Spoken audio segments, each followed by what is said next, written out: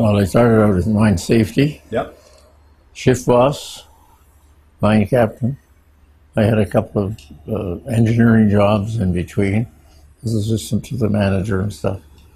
And then eventually went to Toronto as assistant to the vice president.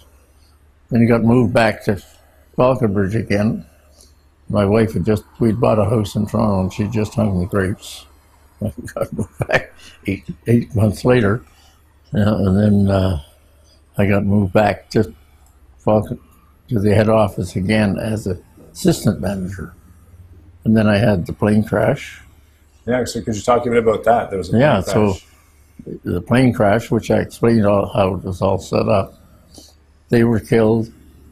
General manager of Sudbury and the vice president were both killed, so I took both their jobs. And they ended up as manager.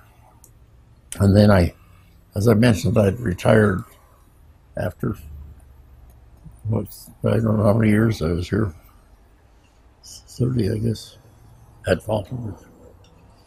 And while you were at Falconbridge, did you see anything change dramatically within the company, whether good or bad? 32 years. Yeah, what kind of... 32 jobs.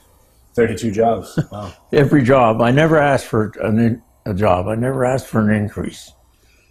My objective when I graduated from university was to be as well liked be a shift boss, make $10,000 a year, and be as well liked by the men as my dad was. Well, I achieved both of those things very early.